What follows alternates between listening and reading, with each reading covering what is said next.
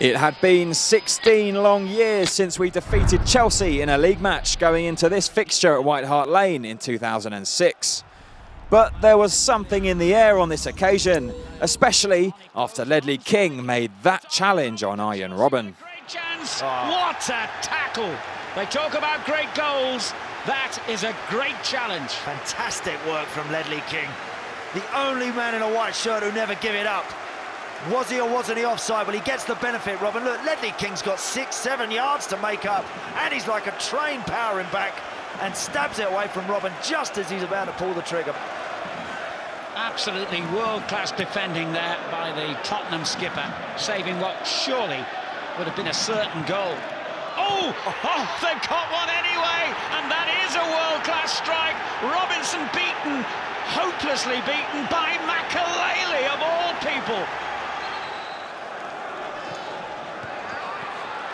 Great header and a terrific goal from the centre-back. Dawson with a perfect header that any striker would be proud of. It's unlike Chelsea, Alan. They do not give many of these away. Drogba's marking him. The ball's flat. He can't attack it. It's a brilliant header.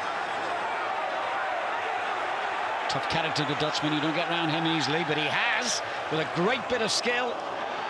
And Lennon with a chance.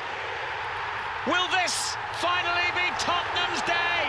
16 young years they've waited to beat Chelsea. Is the wait over? I wonder.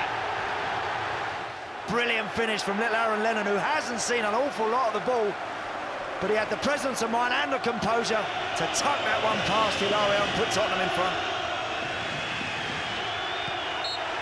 Make a note of the date, the 5th of November 2006.